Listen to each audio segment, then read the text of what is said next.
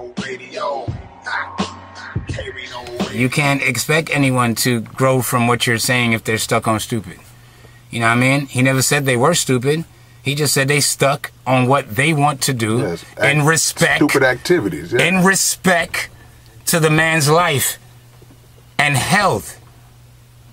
This is my life being played with. And I know they're not trying to play with my life. And I know the devil is good at using people, dog. I've been used unwillingly by the devil most of my life until I look back at some of the dumb stuff I did. Be like, really, Bill? Right. You really did that? It's like, wow. Yeah. You honestly did that knowing that God said, life and death is in the power of the tongue.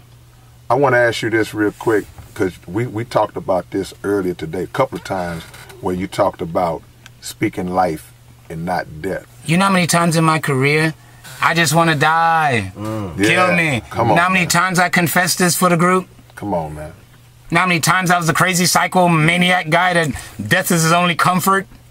It's not true, people. Come on now. It's a character. Come on, man. Come on. I am not suicidal. I do not love life more than God, but yes, I love the life He's blessed me with. And yes, I take it as a blessing. Yes, God didn't have to give me this life twice. So it's a privilege now to be blessed and have life. And no, I cannot turn my back on that.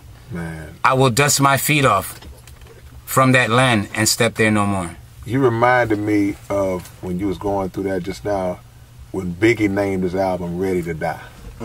See, those words, when you put that out into the universe, it has a boomerang effect. We have to be very careful with how we use this language and what words we present, because as Bill was saying, you're portraying a character, but those words still have weight. Spiritual life. They have spiritual life, and they have weight that can manifest themselves in a physical form if you're not aware and you playing around with that kind of language. So I have nothing against the group, and people stop saying that.